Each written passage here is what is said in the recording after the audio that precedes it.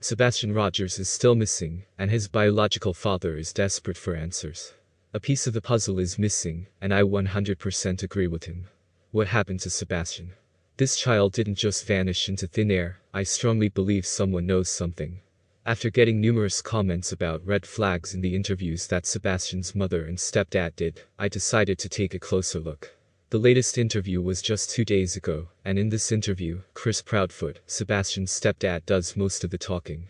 The one thing that stood out to me is when Chris talked about giving away Sebastian's snake. My heart was very sore to hear that because in this picture, Sebastian is holding his snake, and he looks so happy and proud. He sure loves that snake. Chris said that Sebastian stopped properly taking care of the snake, and that made him decide to give Sebastian's snake away, as well as all the other snakes they had at the time. They gave the snakes away to Chris's friend. It must have been so upsetting for Sebastian.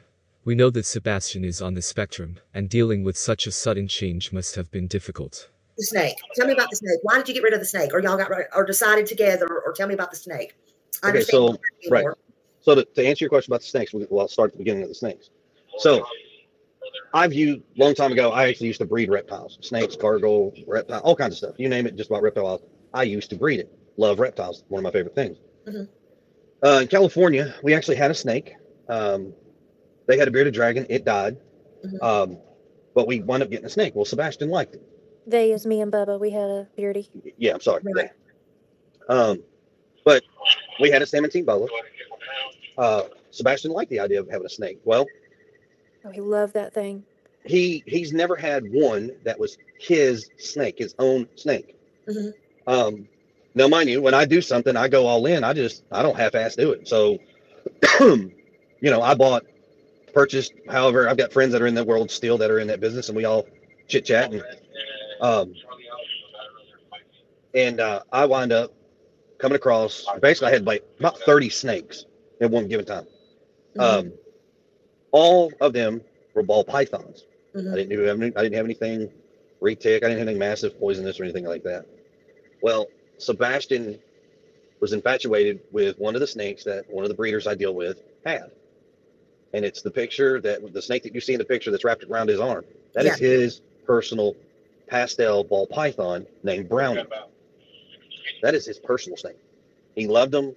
The downside, it got to the point with mom's work, my work, and I told Sebastian, I said, having a snake means responsibilities. Mm-hmm. You're going to clean it. You're going to have to feed it. You're going to water it. You're going to do all that stuff. And he actually did. Hey, what, Katie? I said, and he did for a little while. And then he stopped? Yeah. And parenting is, and I think everybody understands this. When you're a parent, you're not your kid's best friends. You're not. That's not what your job is. Your job is to be a parent. And I told Sebastian, if you don't, she's gone. And he thought I was kidding. Nope. So when I got rid of one, I got rid of them all. Now, when I say got rid of them, a friend of mine, local in Nashville, he got them because he's a good breeder, great guy. He's like, if you ever want him, come get him, blah, blah, blah. I was like, all right, man, appreciate it. But right now, he's not doing what he's supposed to do. So right now, we're not just hang tight with him. Chris also talks about another instance where Sebastian wouldn't clean his room properly, and Chris would go in there with a trash bag and start throwing things away. He would make Sebastian take the trash with his belongings outside. Seems a little drastic. Do you guys think a stepdad should have this much say when it comes to discipline? Anyway, here is another part of the interview that was worrying to me. Chris admits to hitting Sebastian with a belt on the butt outside of his clothes. As time goes by, and more information comes out, I worry for the safety of this precious little boy. I'm going to try to find a great one. Did you ever use a belt on him? Have I ever used a belt on Sebastian? Yes. Okay. Outside of his clothes, on his buttocks. Okay.